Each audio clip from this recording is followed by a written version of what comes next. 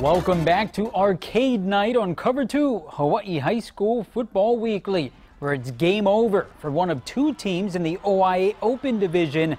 3 of the 4 spots have been claimed into the state tournament, with either Campbell or Farrington joining St. Louis, Mililani, and Kahuku in 2 weeks. Oahu's third-place game will complete the Tetris puzzle, and as Sam Spangler tells us, Sabres head coach Darren Johnson could make Hawaii football history, proving no matter the gameplay setting, DJ possesses the power of player one. Extra, extra, read all about it.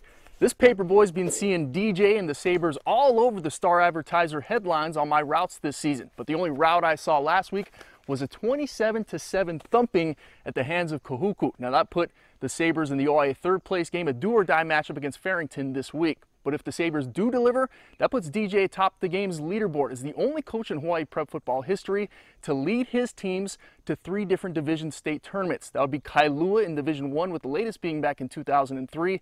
It was also Kaimuki in 2007 in Division 2, and then the Open Division would be this year. You can put another quarter in the Metal Mecca this Friday. Kickoff is set for 5 o'clock at Aloha Stadium. Reporting for Cover 2, the Paperboy, Sam Spangler. Now, as for the Division 1 bracket, 3 of the 4 spots to the state tournament have been solidified, with the final ticket being put up for grabs on the Valley Isle tomorrow night, where it's the rubber match at War Memorial Stadium, as the MIL's first half champ Maui will face off with a turbo-boosted Baldwin team that stunned the Sabres 2 weeks ago.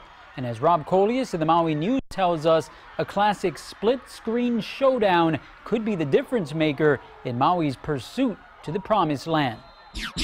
That's right, Rob. This MIL Division I championship game has me flashing back to the days of Pong, asteroids, Space Invaders, and when I had hair. Since the Sabres broke Baldwin's 26-game winning streak in the Valley Isle's big game in 2014, Maui High holds a 6-5 advantage. The deciding factor in this game could come down to basic football. The pressure the Sabres can generate on Bears sophomore quarterback La'a Oswego Stark.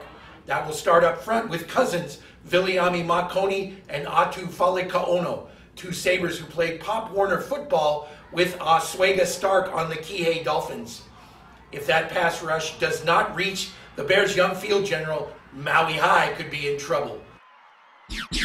And staying with the action in Division 1 with no glitch in the system, the longtime Golden Standard at the Division 2 level will be going after their first ever title a level up, as the record 8-time D2 champs of Iolani, who played in the D1 title game 2 years ago, have their targets locked on its first COA trophy in 4 years. And as Ren Clayton tells us in 4 Life, the Raiders possess confidence in their Bowser-esque bosses in the defensive backfield.